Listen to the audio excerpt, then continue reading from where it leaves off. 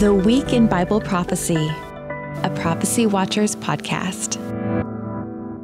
Welcome to the Week in Bible Prophecy, and here we are with L.A. Marzulli. Welcome. Great to be here, Mondo. Thanks for having me on. You know, this is going to be a great podcast because, really the goal, L.A., of this podcast is just to talk about the Week in Bible Prophecy. And I think with what has been happening to our culture as it relates to UFOs and aliens, and I want to get into all that. But before we do, you're going to be with us here in late February, early March, at the Orlando Prophecy Summit. And so if you haven't had a chance to check that out, you can go to orlandoprophecysummit.com.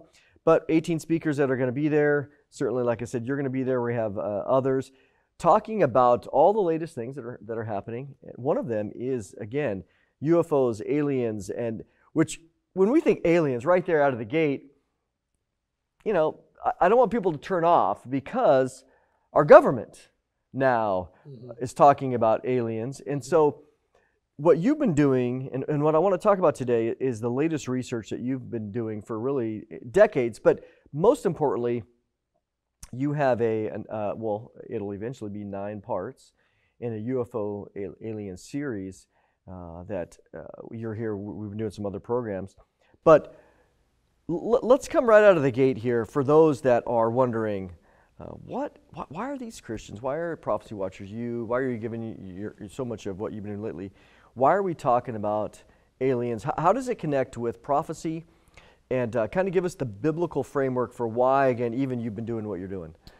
Well, I mean, it's like a loaded, 20-part question. Thank you, Mondo.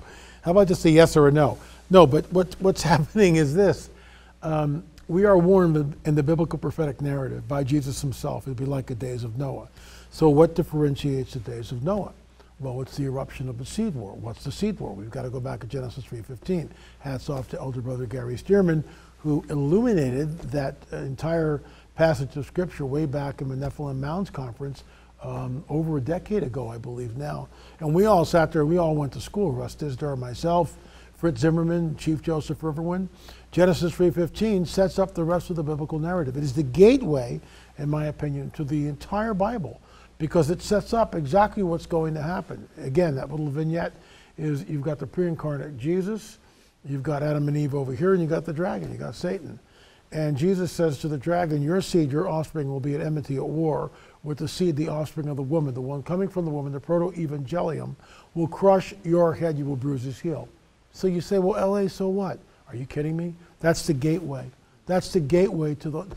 Jesus, the pre-incarnate Jesus in the garden, is giving us the entire biblical progression. What's going to happen, how all this plays out in a couple sentences. It's beyond mind-blowing.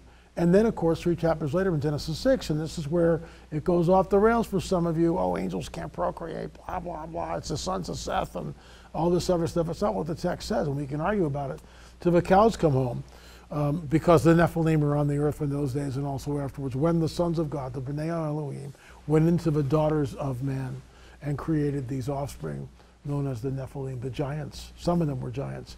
And, I mean, I've written books about this. I've spent my life, really, in the last 15 years, just doing a deep dive into the subject.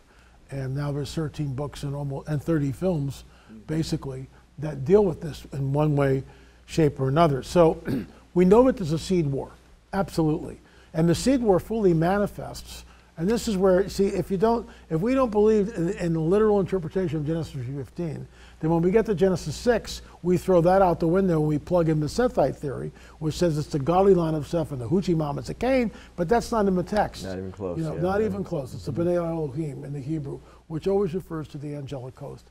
So, if we don't get Genesis 3:15 right, then we don't get Genesis 6 right. Then we don't get Abraham and the 5 kings. Then we don't get Sodom and Gomorrah. Then we don't get the conquest of Canaan.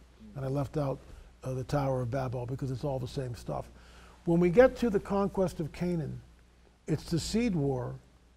And this is something the Lord gave me just fairly recently. It's the seed war fully manifesting. And what I mean by that, you've got 400 years of the seed of Abraham, which Abraham's been tapped out. Now remember that. So that's the game changer. Yeah, they're in Egypt. They're in Egypt for 400 years. And then they come out. All the tribes, the 12 tribes of Israel, they all come out. And they won't go in, so that generation goes up, but the 12 tribes are still there. And then finally they go in, and who's on the field of battle? It is the tribes of the Nephilim. So you have the seed of the dragon and what will be the seed of the woman meeting with each other for the first time ever in the history of the world. They're squaring off. They're squaring off. It is when we look at it that way, you go, oh my gosh. So we know something's going on with the seed. I get that.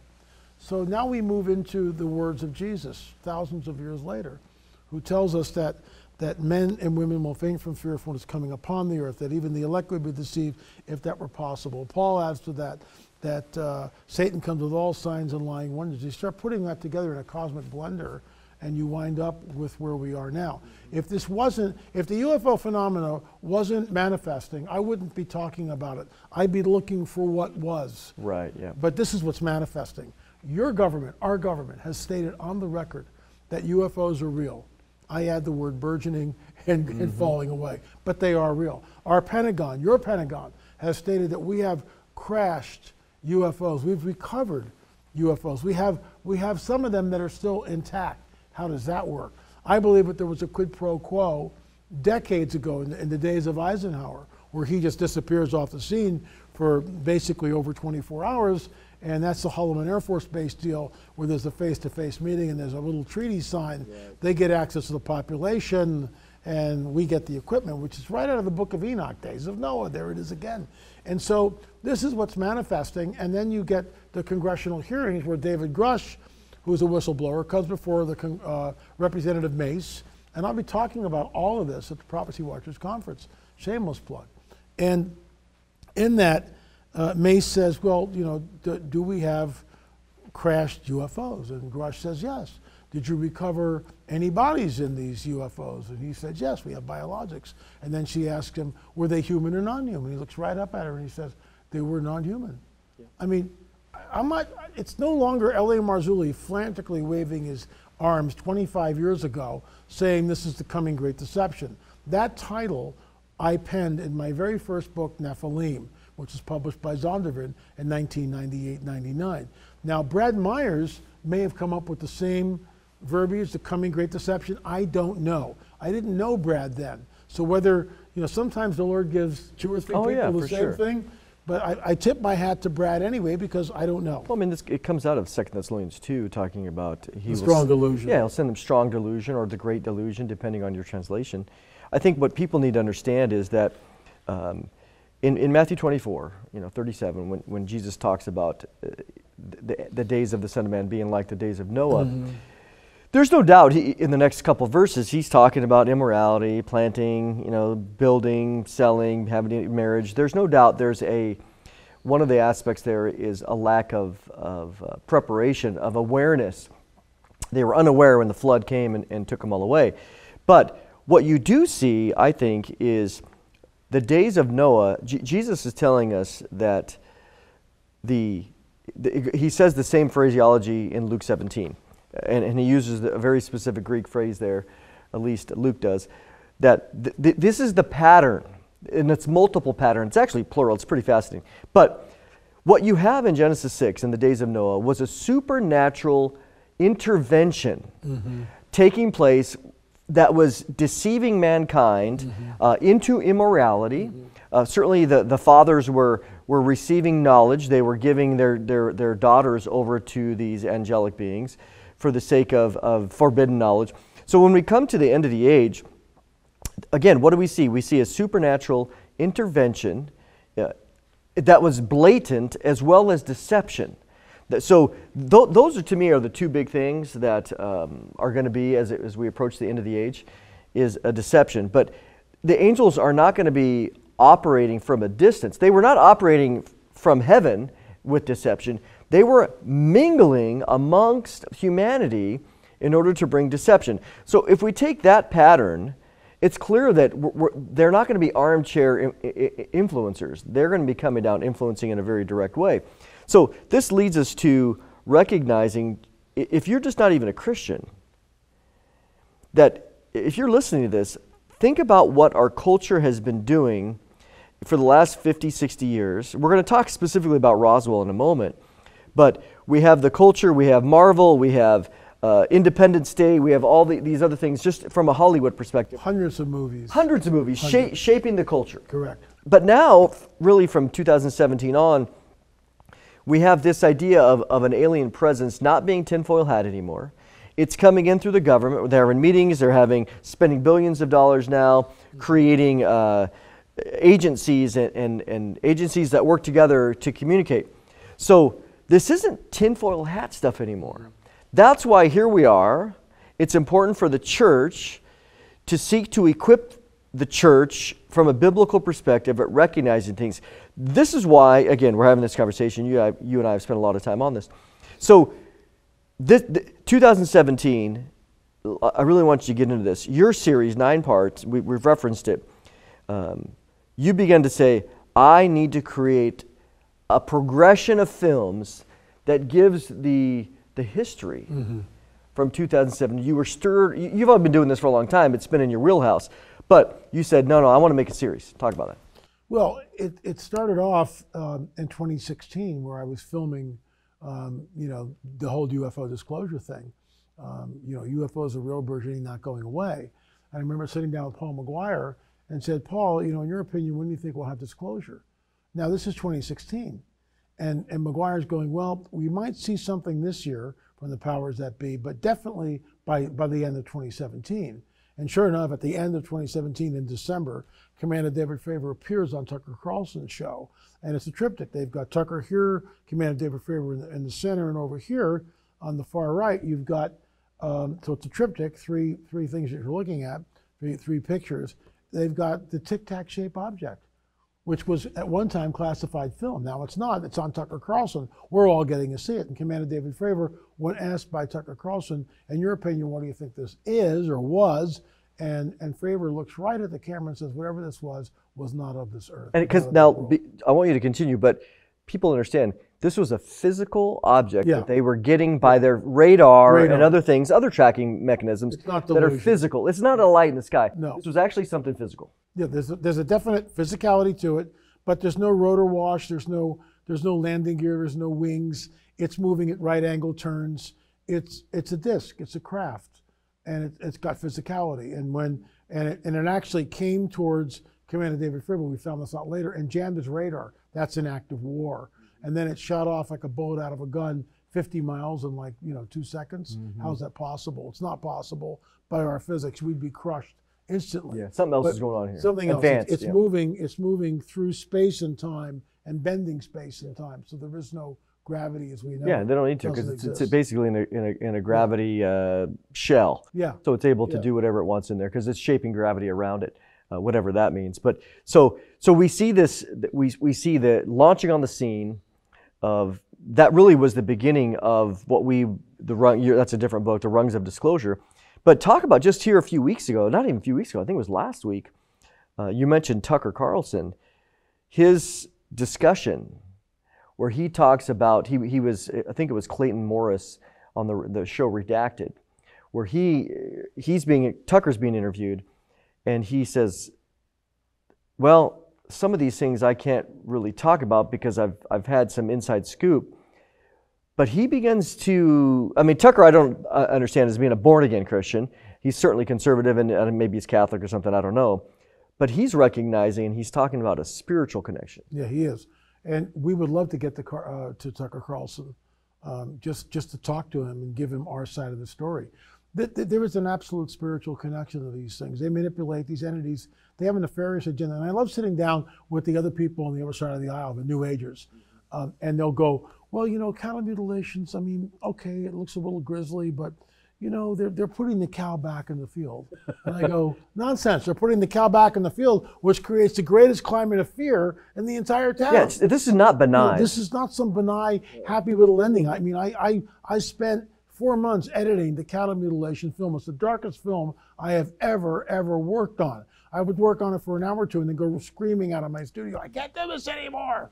And even when Gil Zimmerman and I were working on it together, putting the final touches on, I said, I would walk out and I can't do this anymore, Gil, because it's so dark and there is no happy ending to it. There's nothing. And the bottom line is the currency of the kingdom of of the dragon, the kingdom of Satan, is always one of fear.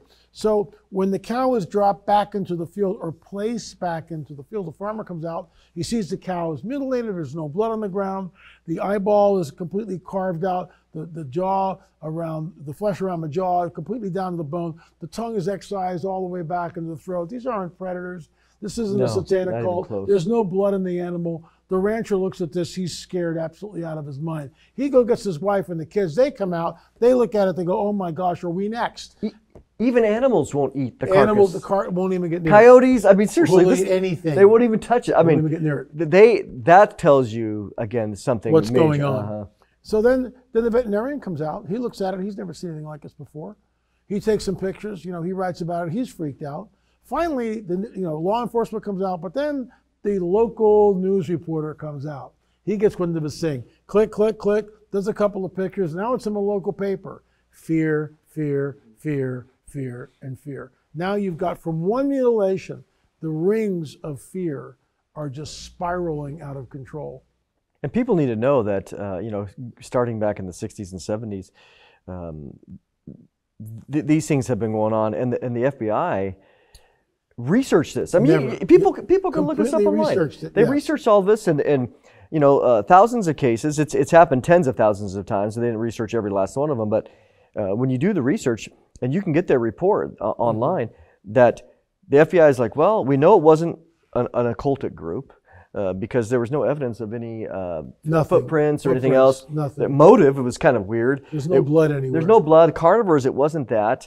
It wasn't for just pranks. So at the end of the day, the thousands of hours that they spent, they recognized, well, we don't really know what it is. But they did know that it cost a lot of people money, and it did bring what you just said. It brought a lot of fear and concern among ranchers. I mean, millions and millions of dollars of lost animals. Yeah, over the decades, absolutely. So give me because I think this is important. Give me at least the flow from your first film all the way to where you're getting ready to release number 9 in January of 2024. Give me the flow of the progress of your film titles. Well, I'm the guy that's been saying UFOs are real, burgeoning, and not going away for decades now. Warning the church about the coming great deception. So when Commander David Fravor came out in 2017 with his statement, I immediately wrote a book, UFO Disclosure, the 70-year-old cover-up exposed. And then I went back and I looked at the film that we did on UFOs. And I just went, it was too long, and I did a director's cut, which became the first film in the series. It was a redo of that film. We left a lot of stuff out, but it was to show that and that's when the Paul McGuire interview is. Also, Billy Crone is in that film. Yeah. So there's some really cool stuff in that film. And the second film, we sat down with 2 expert witnesses, Francisco Carrero, who's the head of Exopolitics Portugal, and he's got a completely different paradigm than I do on this. He believes that they're from another galaxy, or they're visiting us. And then Preston Dennett, who's also an author and written numerous books, and I've interviewed Preston. Obviously, does he have a different perspective? Completely. He's New Age. Okay. He's the idea of that these are extraterrestrials from some but faraway with galaxy. a benign intention? No. Well, yeah, but eventually. Yeah. Eventually. Okay. Yeah. And so does Francisco. Wow. Really? But they don't know, and so I keep throwing it out. If they're so benign, why not give us the cure to cancer? Yeah. With the technology they have. Yeah. Why abduct a 5-year-old at 3 o'clock in the morning? And do it over and over and over again. Yep. Why manipulate sperm for men and ovum for women over and over and over again? So okay, you don't get ahead. That's number 2. Yeah. So number 2 is what? Abductions? No, number 2 is the sitting down with Francisco and Preston Dennett. Then number 3 was the idea of a lot of witnesses, close encounters of the 3rd and 4th kind, people coming in that have had encounters Testimonials. with these things, testimonies. Person after person after person. And the testimonies are riveting. I mean, they really are. Some of them are unnerving. The 4th film is on abductions. And that's, by this time, I'm working now with Gil Zimmerman, my business partner, and we're trying to raise the bar and make the films better. And talk about Gil's past for a minute. Pardon me? Talk about Gil's past. Gil spent 30 years in the film industry, in Disney. And very skilled guy, very smart guy. Yeah. Real smart. And he's helped raise the bar and made the films And I think each one gets better and better as Gil and I, work out a working relationship. So, he worked at DreamWorks and Disney for basically 30 years. Back and forth. So he helped with abductions, and then what was next? Well, the abduction film, let me talk about that for a second.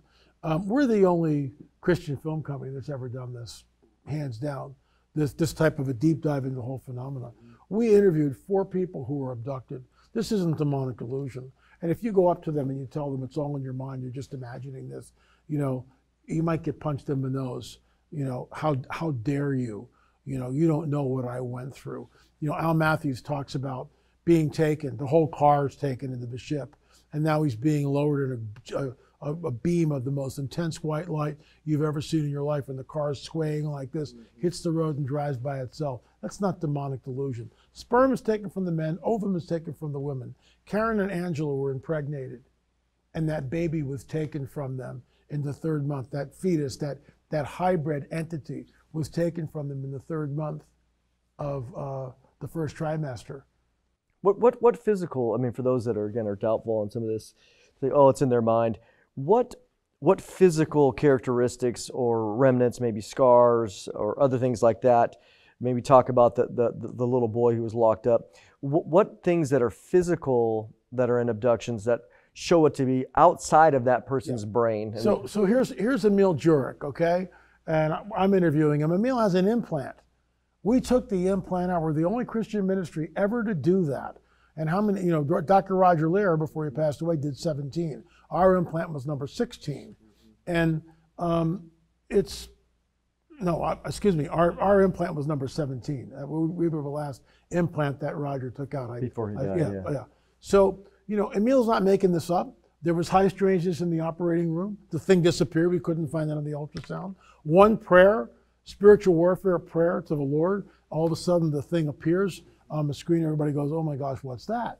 There's physicality here. There's an implant. We took the implant out and we examined it under a scanning electron microscope at SEAL Lab in Los Angeles. It's made out of meteorite metal. So this is an implant into somebody who was abducted. Yeah. Emil was abducted. And Emil talks about being abducted, being taken at 6 years old.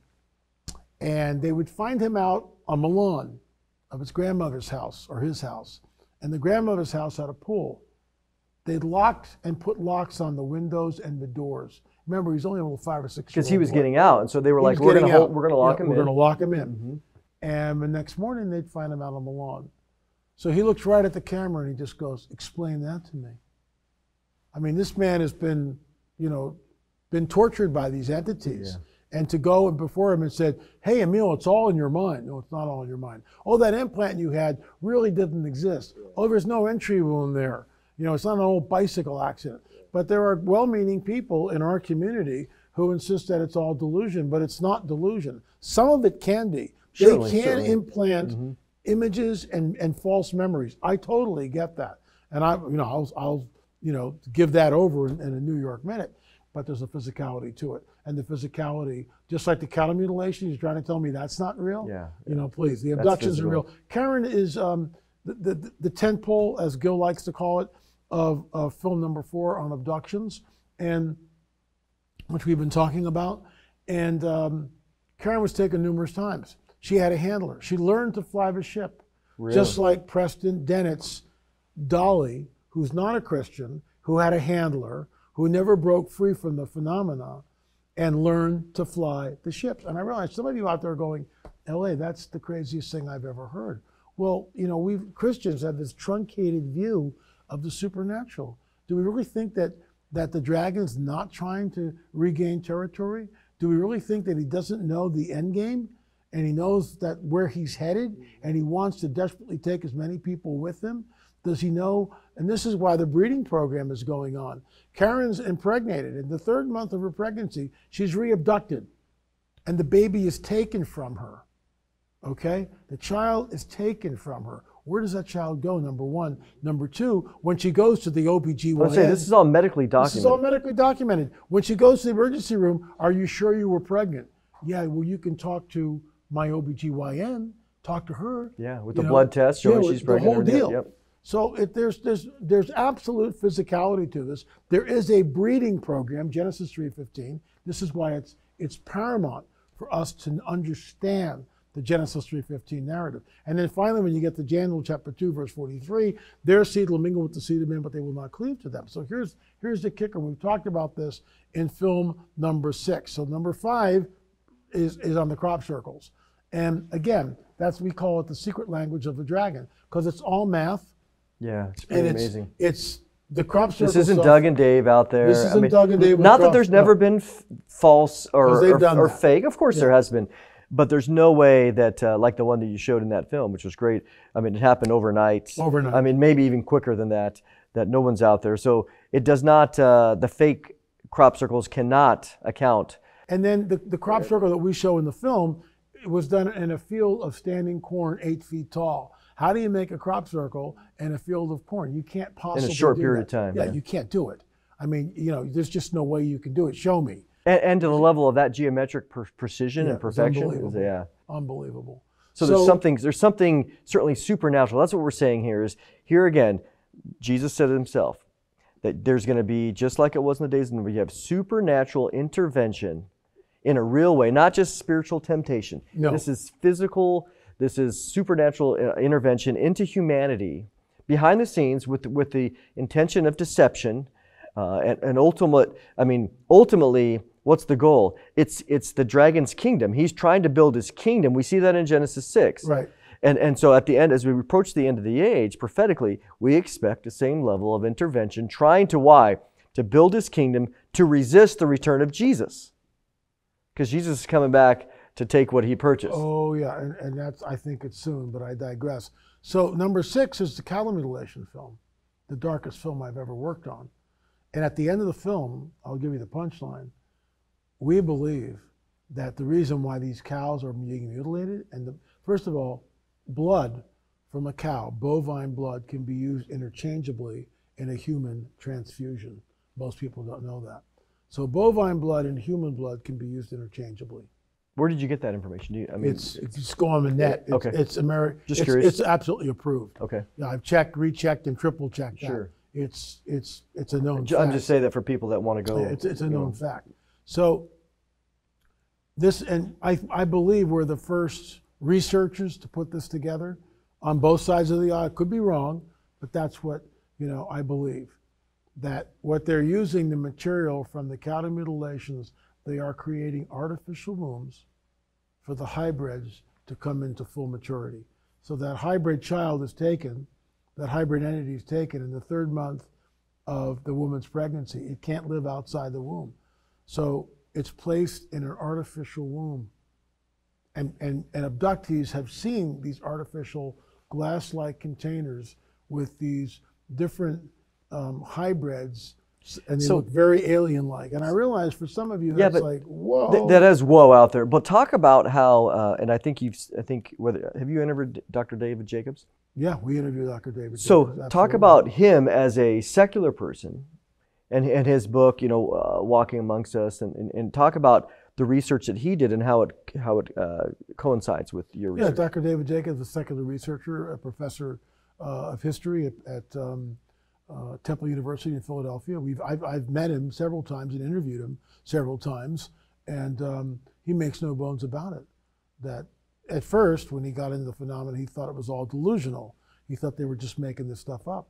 And then he got to a point where he realized that it was real, and that these people, these women that were coming, and men that were coming to him, were not delusional, not making this stuff up. They were being taken.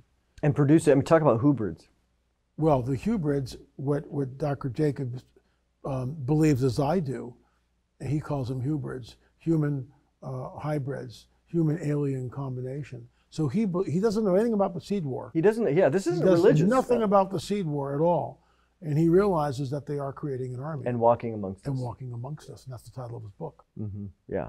So here we are. Again, the goal is to see that as we approach the end of the age, these are all the things that are happening behind the scenes. Again, this isn't Sunday school, No, it's not. And we know this is advanced, deep end of the pool. Yeah, deep into the pool here in that regard. And of course, God hasn't called everybody to be experts on this, but what we're saying is the research that is happening here is trying to help as many people as possible that are caught up in the New Age or other things to say, hey, we're providing, trying to seek a biblical framework for what is coming. And so the things that are happening with the government and these rumors and Hollywood media is bringing it together in a very systematic biblical framework to say, hey, everybody, wake up, be aware. 1 Peter 3:15, always prepared to give a defense. As you hear these things, you could say, well, hey, you're hearing this out there, and again, in the New Age framework, but the Bible speaks about this. Right. And as it relates to, Very again, clearly. the abductions. So your series, again, takes it from the beginning all the way through, which I think is extremely helpful for those that are called, which we're all called to have an answer. Again, that it's not just limited. It's the answer is to be more than just the biblical, the gospel, certainly. But this is the three-dimensional aspect of the gospel and the seed war, what Jesus accomplished in order to win everything back, not just salvation for us, but again, the defeat of his enemies. So you get into what's 7, film 7. Well, 7 and 8 are on Roswell. Okay. And 7 is Roswell Revisited, Exoneration. Okay. And in that film, we sat down with the heirs of the Marcel family, Linda Marcel, Denise Marcel. There's also an interview I conducted with Jesse Marcel Jr. before he passed away. So for those that have no idea Marcel, they have no idea what that means. Explain it. Okay, 1947, Roswell, New Mexico. The 509th Bombing Group is stationed in Roswell, New Mexico. They are the only atomic bomb group on the planet, and they are there. And is this the same group that dropped the bombs? this is the same group that dropped the bomb in Nagasaki and Hiroshima. Okay. So they're the only. I mean, this is early. This is 47. Yeah, This is 47. they dropped the bombs in 45. So they're there, and there's outside of Roswell is open range for cattle. I mean, it's just miles and miles of range, open Nothing. range. It's just barren. Yeah. It's unbelievable. And this rancher, Mac Brazel, comes into town, and he says something crashed out on my ranch. This is what it looks like. Because there's an Air Force base near, right? So he's thinking trying maybe to figure out maybe it's a from plane, the Air Force. Okay. something like that. So the sheriff goes and calls up Marcel, who Jesse Marcel Sr. is the 509th group, Army group, intelligence officer, highly trained. He's a major at the time, Major Jesse Marcel Sr. He's highly trained, he knows what's out there, and he accompanies Mac Brazel out to the ranch. And he sees a debris field, which is 3 football fields long. It's huge. And he picks up some of the wreckage. He's never seen anything like it. Puts it in the box, several boxes, and brings it home and shows his wife and son, Jesse Marcel Jr. Yeah, so his 11-year-old son wakes him up. At 3 o'clock in the morning. Son, you want to see something cool? And, right? And you don't wake your wife up at 3 o'clock in the morning. No, okay? not for something dumb. No, unless something's going on. And he has it spread out on the kitchen floor and the kitchen table, and he says to his wife and son, look at this, because you might never see anything like it again. It's from something from another world. And he takes it back to the base. The Roswell Daily Paper runs an article, Army recovers crash. Do we know who let them know about the story? Was it him? Well, it's Marcel. Or was it the sheriff or the rancher maybe? What? That the rancher, Marcel Sr., maybe a sheriff, sharing that information with the local paper. Do we know? That would be Haut, H-A-U-T. Haut's the public relations guy. For the 509th. Okay, so he's the one official that said, hey, by the way, this is what happened. And he's collaborating with Jesse Marcel. At the time. Yeah. Early. Yeah. And so the headline comes out, Army recovers, crashed UFO, flying saucer. Yeah, flying this. Yeah. It's right there. 24 hours later, that story is redacted. And Gemma Ramey says excitement not justified. What does that mean? Army empties flying saucer. Well, what does that mean? And so Ramey gets a hold of Marcel Sr. and does a bait and switch. Arranges a press conference. Right, yeah. And Marcel trots in. He's a patsy. The cameras are going. Click, click, click. Flash bulbs. And in front of him is not the wreckage that he saw. There's a weather balloon there. And Marcel's holding the weather balloon, looking at Raymond like, you've got to be kidding me. Yeah, this is not what it is. This is not, and we both know that. And we have a clip in the film that we got, and in that clip, it's Jesse Marcel Sr. back on the debris field for the first time, and he's talking very candidly about what happened. How much later?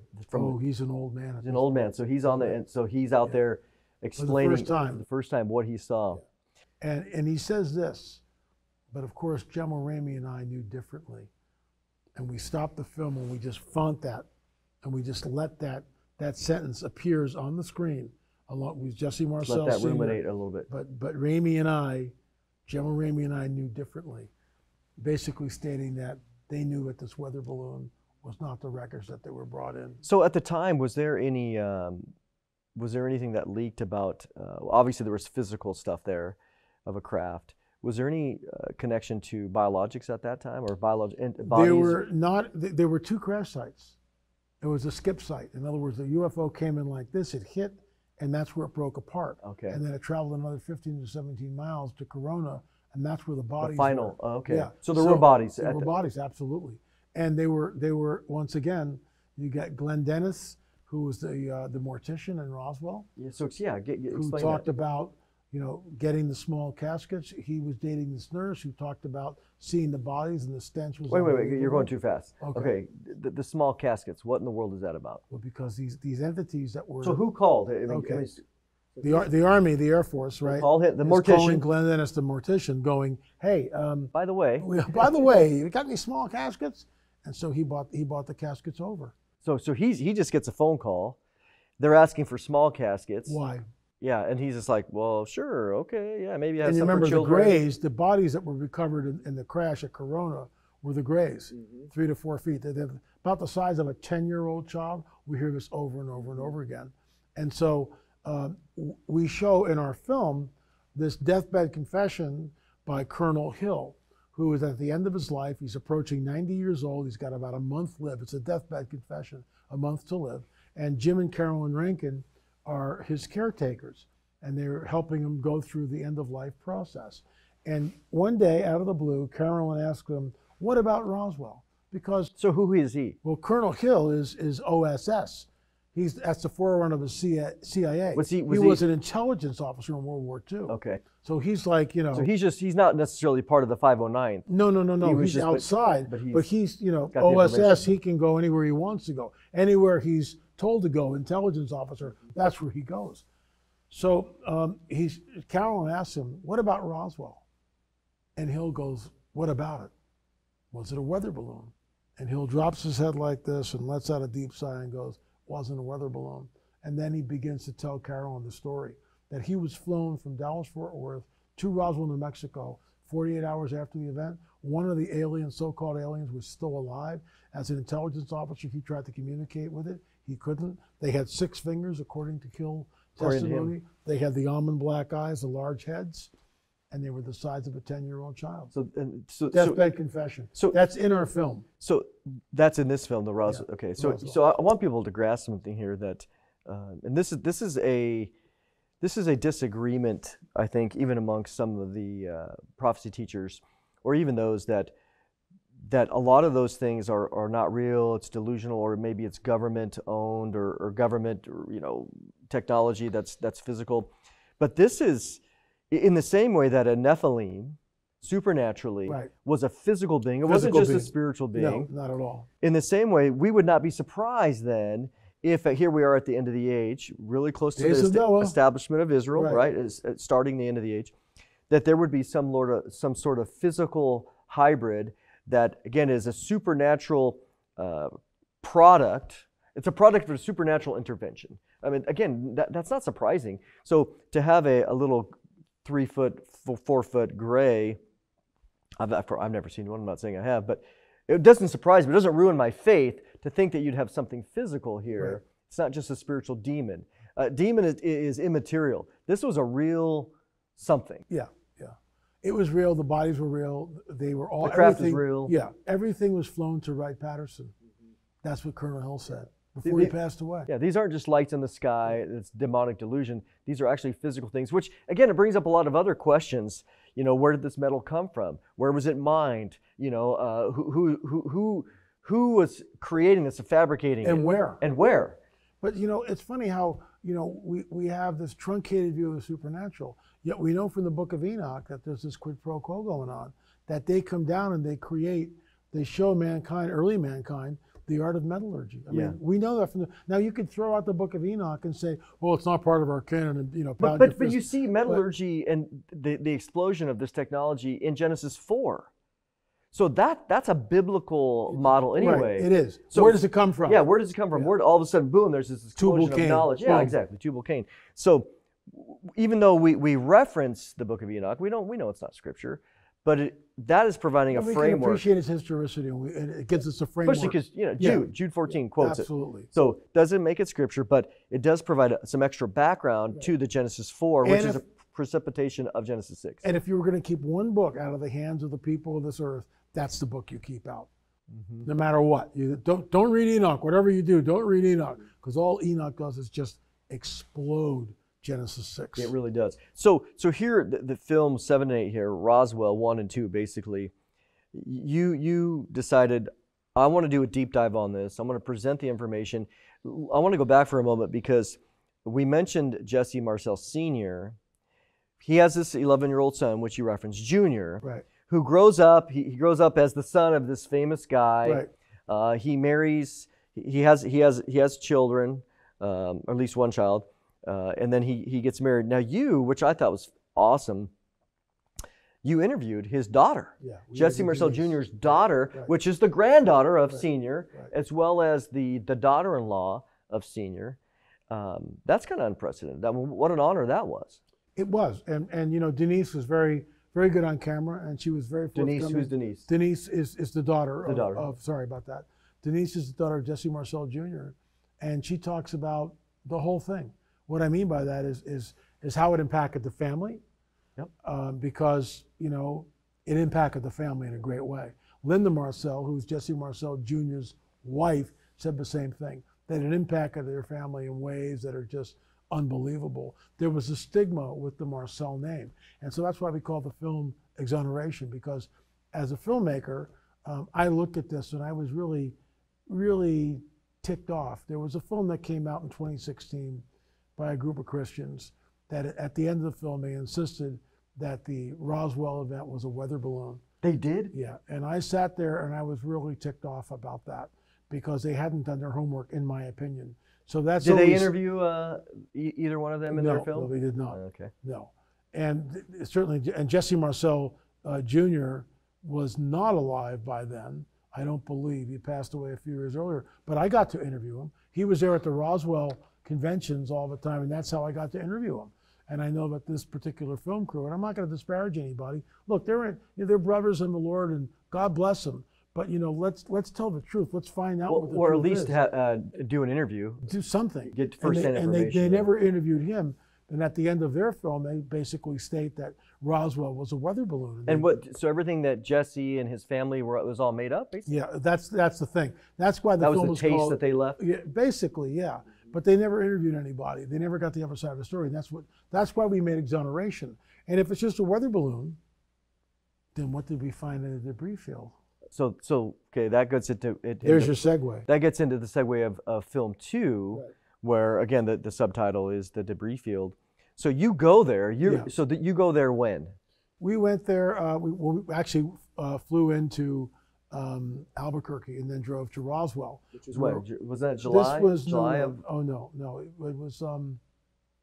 You know, I'd have to look. I honestly don't. But was it this year? Yeah, this year. Yeah, this year. So basically 2023. July of this year, 2023. Yeah.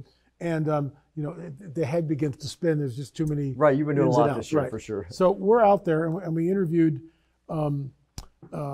Dennis Balthazar, who's a ufologist who's been studying Roswell for decades, as well as Frank Kimbler, who was our guide to the debris field.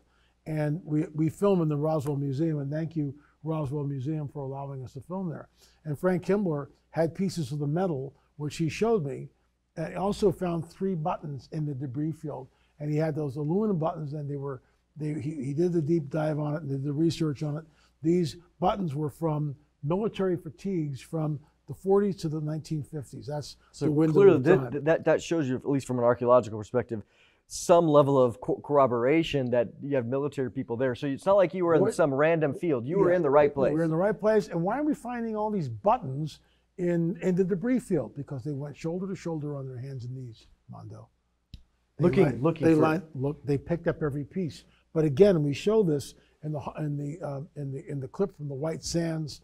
It was probably smuggled out of White Sands. We don't know the source of it, but it shows when the UFO hits, it explodes with such an unbelievable force that it's just mind-boggling. Things went into the earth. And things like a 22 bullet right into the earth. They didn't get it all. They didn't get it all. And the buttons are proof that they're out there trying to get it all, but they didn't. So we're out there with metal detectors, and we pray to the Lord, please show us something. Give us favors. Show us what you want to show us if you can. And we're done the prayer. We're still sort of in the prayer huddle, Gil Zimmerman and Jim Peterson and myself. And Frank Kimbler's about 50 yards away, 35 yards away. He wasn't part of the prayer. No. And Chuck Zukowski, they're with the metal detectors out there. Frank goes, hey guys, I got something, come over. So we go running over, cameras are still rolling. And you have this in film too? It's all in the film. Okay. Deet, deet, deet, and the metal detector's going off. So we make a mark where he found something, and we put the metal detector down, and he's with a little shovel, and he's going like this, and he's digging it out. To cut to the chase, he's got a little pile of dirt. So here's the metal detector. He's taking the dirt and he's going like this. This is called sifting. This is called archaeology, sifting, right? Archaeology. Nothing there. Next pile, nothing there. Picks up another one. Beep. Now it's in his hand. So he splits it, sifting, splits it in half. It's not in there. Beep. It's in this one. Opens it up, goes like this and goes, oh my gosh. And we have one. And we show it in the film. Once we get all the dirt away from it, he holds it, I pour water over it, we put it in my hand, and there it is. And it's a piece from a debris field. It's from a craft from another world. So, well, I mean, what if it's just a piece of a plow or something? I get that, and that's what the naysayers will say. So how do you? But we went and we had the metal tested because that's what we do. Sure. As armchair scientists, we sit there and just, maybe it is. No, we got the metal tested. You got the metal tested. Just like our DNA evidence that you and I went. Yep. We go down there. This isn't pseudoscience, folks. This is Mondo and I in Peru, complete with lab suits, going zzz, and taking fresh powder from the foramen magnum, dumping it in, and tagging and bagging it, and then sending it off to 3 different labs. That's hardcore science. We're not pseudoscience. So we find the metal, and it's amazing because it's folded in on itself. It's unlike anything I've ever seen. It shows, just from a naked eye, you can see something traumatic has happened here. And the metallurgy was tested. The closest thing that comes to it is a aluminum alloy from a 6000 series, okay? But it's not a match. And it was tested in 2 different labs. We found 2 pieces of metal. 2 different labs, 6000 series, but it's a metal alloy that's unknown on this planet. Wow. So let's kind of bring this all together because we're running out of time here. So let's transition to your final film, which again is out next month. It'll be finished in December. What is the truth? What is the truth? So here, let's bring this back to somebody listening, and they're intrigued, but maybe they've just caught the title. Give the spiritual application here. I mean, your goal isn't just to exonerate people. It is to point people to the gospel. So kind of do that for us as it relates to what is the truth, number 9, and then to the gospel message. What is the truth sits down with people like Nick Pope, Nick Redford, George Norrie, all on the other side of the aisle, as it were, and others. And then we've got Josh Peck and Derek Gilbert and Gonzi Shimura and yours truly, Mondo Gonzalez and Gary Stearman and others. There's a whole bunch of people, and it's very staccato-like.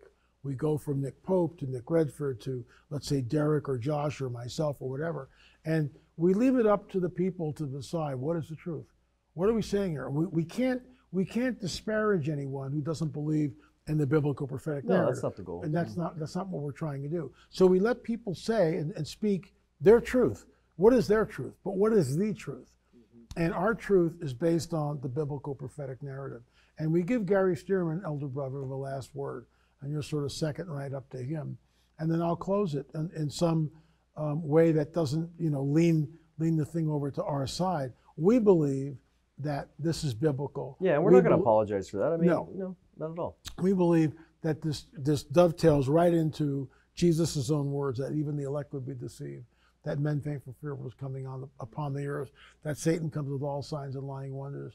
We know that these are warnings by Jesus and Paul. We are here in the window of time. This is what's manifesting. There are only two paradigms. One is that these are extraterrestrials. The other one is that these are interdimensional with a very nefarious agenda. And I think we have shown, without a shadow of a doubt, in all 9 films, which will be available in one box set as soon as at some point in time next year, but not this year. They'll all be available on our streaming site, streaming.lamarzulli.net. Of course, you can buy them at Prophecy Watchers too. Yeah. So, I think we're going to carry. You're going to have. We're going to carry your streaming stuff too soon. So you can get it on both sides.